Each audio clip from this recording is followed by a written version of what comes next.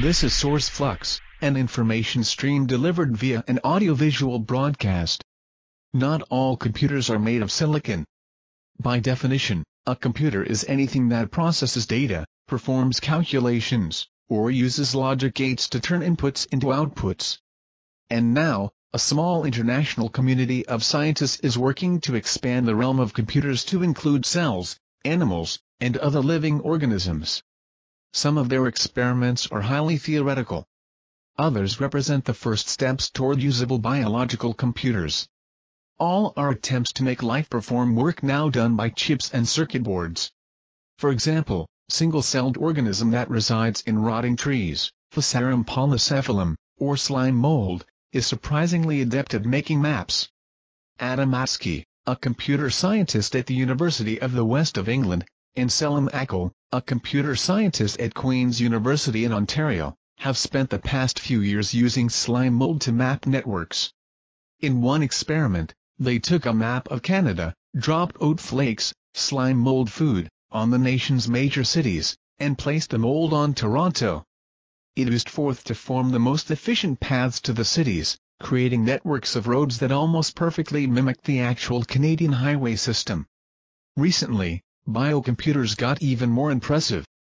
Swiss bioengineers announced that they had programmed human cells to do binary addition or subtraction, which is how a computer does arithmetic. They genetically engineered the cells with an elaborate circuit of genes that turn one another on or off. The cells can process two inputs added to their dish, the molecules erythromycin and fluorine, and display an answer by producing red or green fluorescent proteins.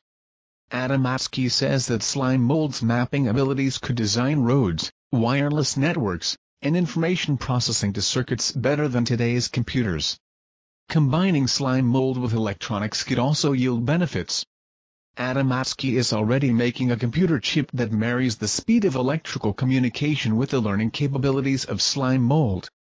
The hybrid technology would process information less like a computer and more like a brain, learning and growing through experiences and trial and error, making it possible to solve problems in both neuroscience and computer science.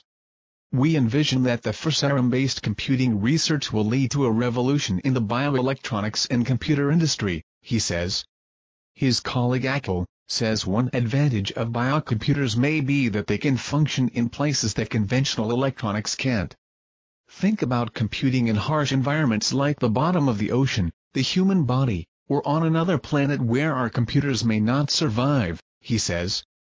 Life forms could thrive in settings where silicon chips might melt, freeze, or disintegrate. But the biggest benefits could be in medicine, because cells are adept at interacting with other cells. Martin Fuseniger, a bioengineer at ETH Zurich and the lead researcher on the Cell Calculator project, says cells could be programmed into smart cell implants that sense health problems in the human body and administer tailored therapies. For example, a patient with a high risk of breast cancer could receive an implant that would recognize cancer-indicating molecules and produce proteins to kill the cells making them. A diseased cell is a program with a bug, Akil says. Computer scientists are good at finding bugs.